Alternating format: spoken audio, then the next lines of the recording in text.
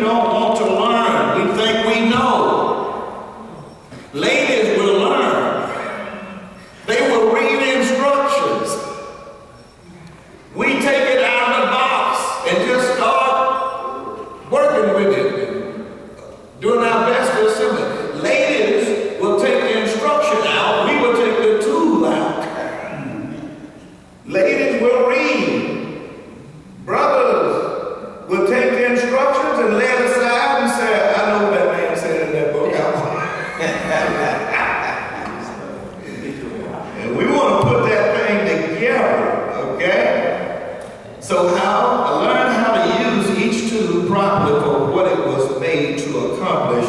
Matthew, I think a good scripture we can use for that is Matthew chapter 7 and verses 16 through 20.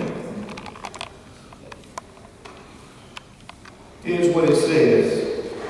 Ye shall know them by their fruits, that is their results.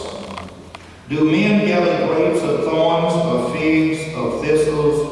Even so every good tree bringeth forth good fruit, but a corrupt tree bringeth forth evil fruit. A good tree cannot bring forth evil fruit. A good tree cannot bring forth evil fruit. A good tree cannot bring forth evil fruit. Neither can a corrupt tree bring forth good fruit.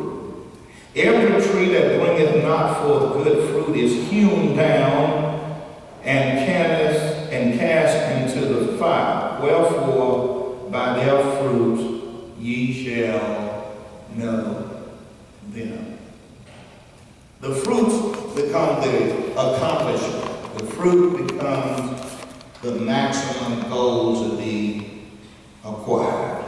So here's the point again. Learn how to use each tool properly for what it was made to accomplish. If it were made to accomplish good fruit, then that's what you got to learn. If you want it to turn out